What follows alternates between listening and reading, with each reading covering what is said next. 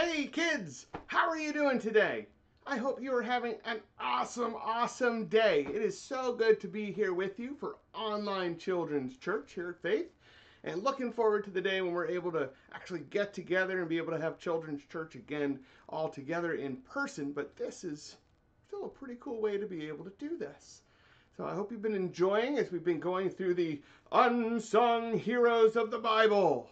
And we're going to continue to do that. Who have we looked at so far? We've talked about Mordecai. We've talked about Balaam's donkey. Right? So we've talked about a couple of people that don't get talked about too much, and we're going to do the same today. We're going to talk about a guy named Simon. Now, this isn't Simon from Simon Said. Stand up, sit down. He didn't just walk around telling people what to do. This also isn't Simon the disciple, Simon Peter. This is a person who we refer to, we call him Simon of Cyrene. And that's because he comes from a place called Cyrene. So it's Simon from Cyrene. So I have a little map here. You can see this here. I'm going to get nice and close to my camera. So right here at the bottom in North Africa, that is Cyrene. And so Simon had come from Cyrene all the way to Jerusalem. It's a pretty long trip. Remember, they didn't have cars or airplanes back then at this time. So they either walked or maybe they took a boat. We don't know. But he was there, and you know what? He was there with his two boys. And we don't know how many kids he had, but we know that he had at least two because we're told in the Gospel of Mark that he was there with his two boys. You know what their names were? Their names were Alexander and Rufus. Alexander and Rufus. Do you know anyone named Alexander or Rufus? You probably know an Alex, but Rufus, we don't use that name quite as often anymore, but these were somewhat common names back in Jesus' day. And so he had his two boys. They were probably, we don't know how old they were, but they were probably younger, maybe around like 10 to 12 years old, maybe around 12, because they had to make that long journey, and that probably means that they were a little bit older. But they were in Jerusalem. They had gone all the way from Cyrene to Jerusalem for the Passover, because you know what time, what day it was? It was on a very special day. It was on a very special Friday that you've heard of. You want to guess?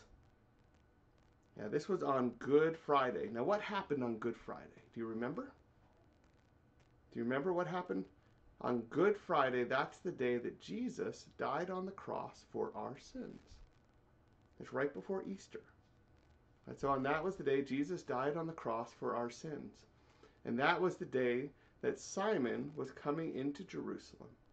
Now, what happened? Well, Jesus, if you remember the story of his crucifixion, right? On Thursday night, he was praying in a garden, and some guards came and they arrested him.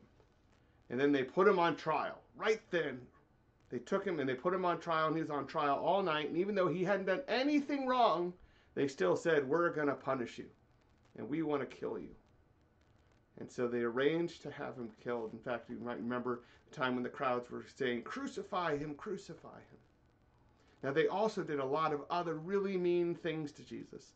Jesus was hit a lot of times. He was whipped. Someone took a line and hit him, and actually it had little rocks and barbs on it, so it really hurt. They put, remember, the crown of thorns on him? So by the time all of that was done, Jesus was tired.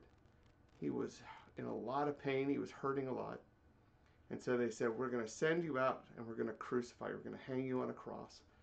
And you know what they did? They then said, "But you have to carry your own cross all the way to where we're going to do this." And this was not easy. This was a very big, heavy wooden cross. And he couldn't do it. He was so tired and so sore and in so much pain, he couldn't do it. And he kept falling down. And that's when Simon comes into the story. Simon, it says, he was a certain man from Cyrene. Simon, the father of Alexander and Rufus, was passing by on his way in from the country. And they forced him, the soldiers forced him to carry Jesus' cross. Can you imagine how scary that was? Scary for Simon, who's being grabbed by the soldiers and forced to do this, but also scary for Alexander and Rufus, seeing their dad taken this way and being forced to do this. And it was not easy. It was a very heavy cross, and he had to carry that all the way to the place where they hung Jesus on the cross. But what he did was an amazing blessing for Jesus. He helped to ease Jesus' burden that day. When Jesus couldn't carry that cross, he carried it for him. And so today, when we talk about Simon, we often talk about carrying a cross. Now, Jesus also talked about carrying a cross. And when he talked about carrying a cross, he talked about it in a way of following him. So he didn't mean, hey, you have to go find a big piece of wood and make it in the shape of a cross and walk around with it. That's not what he meant. What he meant was that there are going to be things that we do when we follow Jesus that might be hard. We might do something that somebody teases us about. Or maybe, they make fun of us. Maybe it's something where we have to give up something that we'd rather have. Maybe we're working a job and we're mowing lawns or something like that, and instead of I'm going to keep everything for me, maybe we give some of it to help someone else in need. And we give up some things. We may do what we call making a sacrifice. We do something where we're giving up something or doing something very difficult for Jesus. And so sometimes we call that carrying your cross. Just like how Simon carried a real cross, we carry a cross in a figurative way. We do it by doing something difficult. So what are some ways that you might carry your cross for Jesus? I want you guys to have that conversation in your families right now. So go ahead and pause the video, and when you're done with the conversation, start it back up. I'll be here. All right, how did that conversation go? Did you come up with some ways, some things that you might do that kind of sacrifice for Jesus, or maybe some things that might be a little hard to help others or to follow Jesus? Good. So when we talk about carrying our cross, there's also another thing that we can talk about with that, which is that when Simon, he carried the cross, he did this in a way that helped Jesus to be able to die for our sins. And when we carry our cross, we can do it in a way that shows people that Jesus died for our sins to save us. So we don't just carry the cross to have hard times, but rather so people can know Jesus. And so when we talk about carrying the cross, we can also mean it in that way. We do things so that people can see how much Jesus loves them, so that they can hear about what Jesus did on that cross. And it can be a way to share Jesus with other people. So let's have another conversation at home. Talk about what are some ways maybe that you might carry your cross in this way, a way to be able to share Jesus and what he did on the cross with people that you know, maybe teachers or friends or family members.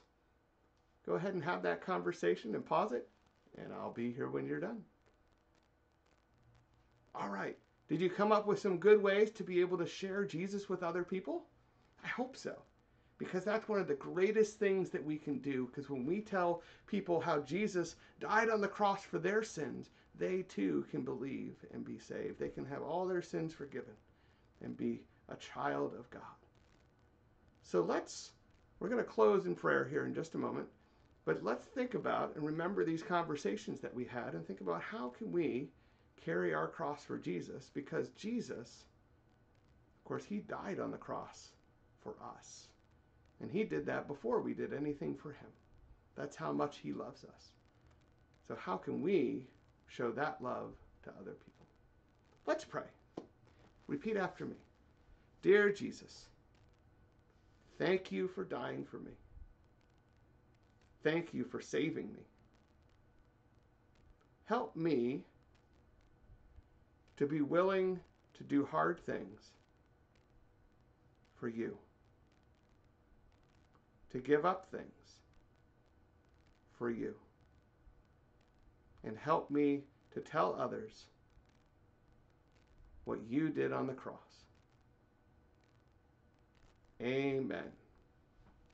All right.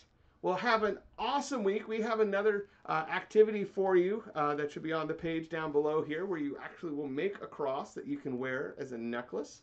And I hope you enjoy that, and that helps remind you what Jesus has done for you, but also how you can tell others about him and serve others. Have an awesome week, and I'll see you next time. God bless.